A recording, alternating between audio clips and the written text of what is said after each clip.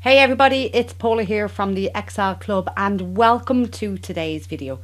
In today's video, you're going to learn how to use this crypto Excel tracker and cash out strategy workbook. A while ago, I produced a crypto Excel tracker that connected to live data and you could track your cryptocurrency in Excel. And that video was massively popular, with over 15,000 downloads of the crypto tracker sheet and hundreds of comments on the video.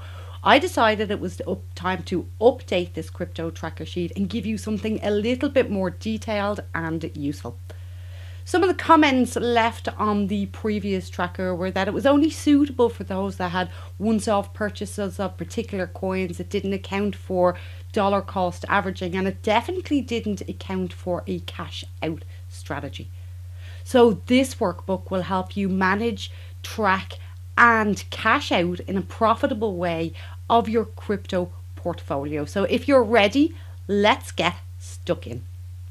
So this here in front of us is a sample of the dashboard, and what we're going to go through in this video is we're going to have a look at the dashboard. We're going to see how you can set up your items. You're going to find out where you can download the workbook, but this video is going to be broken down into two. In the second part of this video, you're going to learn how to use the cash out strategy, and this is extremely important, and it's really what gives this workbook power and puts it onto steroids. The second video for this isn't going to be on my channel, it's going to be on the Crptorats channel. Now, the Crptorat is a colleague of mine from the global blockchain and crypto meetup community. I'll drop a link to that below, so I do hope that you will pop over and maybe attend one of the meetups. Now, he has prepared the cash out strategy sheet for this workbook, along with some of the interesting calculators that are available. So I'm going to drop a second link below this video, also straight over to the video on the Crptorats channel, and you do need to go ahead and watch it. So what we have here is our dashboard. And our dashboard, once we have our data set up, there is some sample data in here, and we're going to go through all that. And based on the sample data, what this dashboard will show us is which of our coins is least profitable and most profitable, our overall portfolio percentage change, our current investment value, our acquisition cost, whether we're up or down on our unrealized profit, and our return on investment. If we have sales, it'll then bring in our sales value, our profit taken, and our cost of goods sold. We then have a chart here which breaks down our holding based on percentage of coins. This chart here shows the actual cost of investment, the cost of investment being in yellow against the current value for each of the coins. It shows us the total quantity of tokens held, the number of sales if we have any. Over here we will set up a exit strategy, and based on this, when we make sales, it'll show us how much of our profit targets we'll have reached. Down here this shows us the return on investment for each of our coins, and if we scroll down further, we have further details such as initial capital, so that's the money you put in, total sales, other income. Then we've got capital inflows, total purchases, and this will show us capital available.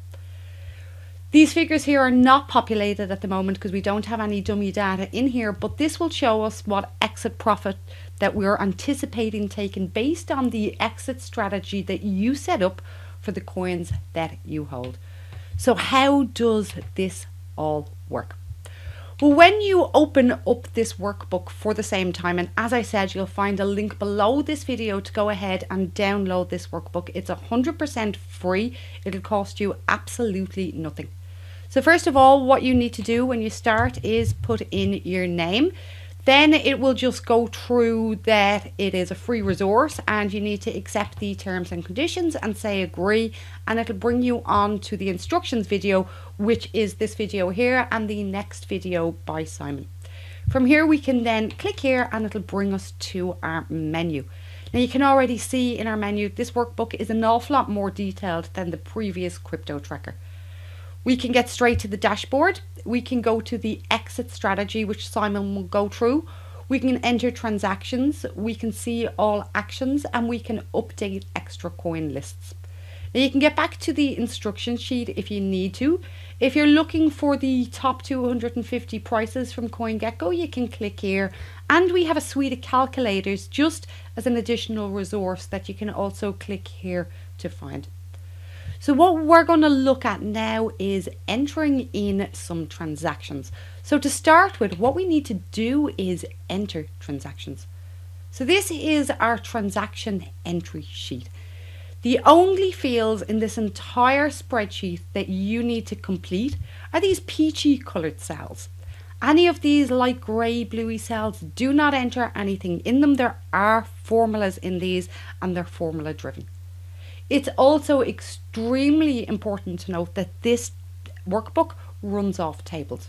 And when you're working with tables, when you get to the end of a table, so we see this table here, the corner of it has a little kind of arrow in it. That shows that that's the end of a table. When you get to the end of a table, to insert a new row to the table from the last cell, press tab. And that is going to enter a new row into your table for you. So if you run out of rows, don't worry, you can add new rows. So first of all, what you need to do is enter in your fiat introduced, so the capital that you initially introduced. So in this example, we're going to say we lodged 100,000 to, let's just say, Binance. If you withdraw any cash, you put in your withdrawal amount over here. Now your withdrawal amount should go in as a positive figure. So if you take out 1,000, just put in 1,000, do not put in minus 1,000. So you can put that into your withdrawals. Other income, on the other hand, is for additional income that you might earn, including farms, interest, staking income, airdrops, or anything like that, and you put it in the US dollar value. Now the importance of these figures is that they help to calculate how much capital you have left for investing or reinvesting. So to enter your data, it's fairly simple. Now this workbook works on average dollar costing. So it means you can have multiple purchases of the same coin, multiple sales of the same coin. And based on the purchases, this workbook is going to work out the average dollar cost. So the average dollar cost is a strategic way of entering and exiting in market to smooth out the cost and to average your costs. So we have some demo data in here under the purchase table. We have a purchase table and we have a sales table. And in our demo data, we have purchases of Bitcoin, Ether and Cub all on the 1st of the 7th. Now, how did I enter this? Well, very simply. So let's put in some more data. So let's say on the 1st of August, I bought some more Bitcoin. And let's say I bought another half a Bitcoin and it cost me 24,000 including fees. In the total cost, I would include fees because that will account for all of your costs when you're working out your profit. Now, if for some reason the formula in the table doesn't fill down when you put in some more, go to the last formula and double click. And this is going to fill the formula down for us. So we see per coin that would have cost me 48,000. Let's put in some more purchases. So on the 1st of the 8th, let's say I bought some Ether. And let's say I bought 5 Ether and it cost me 17,000. So it cost me 3,400 each per Ether. Let's then also put in another purchase. Let's put in another purchase of Cub. Let us say that we bought 5,000 Cub. Let's say it cost us $2,300. So it cost us 46 cents. And we will put in another row. So let's put in PSwap. Now, just because I have these coins in here, it is no, I'm not endorsing these coins at all. It's just purely for educational and training purposes. So let's say we put in 50,000 of these, and let's say 50,000 of these cost us 5,000. So we can see now that's how you enter in your transactions, and you enter in your transactions at your total cost that it actually costs you including fees, and this will then work out your average dollar cost. Now, if you're like me and you already have your crypto and you don't want to enter in every single transaction because it's going back quite some time, and you already have your average dollar cost, you can put in one row for each coin and put it in as your total cost for how much it cost you altogether. So if you had 3 purchases of Bitcoin, one for 10 grand, one for 15 grand, and one for 20 grand, this is going to come up and it is going to show you that the average dollar cost, it's going to average. So we have Bitcoin here. We have 44,000 of Bitcoin and we have one there at 48. So the average cost of that is actually going to be 46,000 per Bitcoin. And that's your average dollar cost. Now, once you enter these figures in here and have entered in your fiat, if you go to data and from data, hit refresh all. This is then going to do some calculations in the background. It's going to update everything for you. And if we now hop back to our dashboard, we can see that our dashboard has now updated with the information that we've added. But we have some warnings. We've got 4 actions to take. So let's click on this and see what actions it is it wants us to take. So first of all, it's saying we need to add Bitcoin and Ether to our exit strategy. And Simon is going to go through that with you in the next video. But it also says to include CUB and to include PSwap in the extra coins list. Now, what is this all about? Well, we have connected to 2 APIs to pull in the live pricing feed to this crypto tracker and exit strategy sheet. One of them is to CoinGecko and the other is to CoinMarketCap. Now, one of the APIs will pull back the top 250 coins, and any coins that are outside of that need to be added in manually. Now, we didn't want to be writing queries that has too many heavy API calls, because at the moment these API calls are actually free. So instead of pulling in the 6,000 coins at once, we've pulled in the top 200 coins, and anything additional, if it's not in the top 250, you will get a warning and you need to manually add it to your list. So we need to include these on the extra coins list. How do we do this? Well, click me to add extra coins. If we come over here, this will bring us to our extra coins sheet. And in our extra coins, we need to add in the data. So our API can build a URL to go off and pull back the price feed for you. So we have CUB and we also, I'm just going to go back to actions there. It was CUB and it was PSwap that we need to add in. So we need to put in CUB is our ticker. Our ID I'll get in a second. And we also need PSwap. And I'm going to show you now how to get the ID and the names for these. So what you're going to do is head over to CoinGecko. And let's search for CUB. And I know this one is CUB Finance. So we click on this. Now in here is where we get all of the details that we need to make sure we can pull in the price feed. So what happens is some coins, the ticker ID doesn't match the name or it doesn't match the actual API ID. And these are 3 different fields that you need. You need the name, you need the ticker symbol, and you need the API ID. So the API ID is down here, CUB Finance. I'm going to copy this. I'm going to go back to my spreadsheet and I'm going to paste that into my spreadsheet. We can also see the name on this is CUB Finance. So I'm going to copy this and go back into my spreadsheet and paste it into my name. Now I don't want to paste the formatting, so I'm going to format paint the previous cell and just copy it in here. Now we have PSwap as well. So let's go back here and put in PSwap.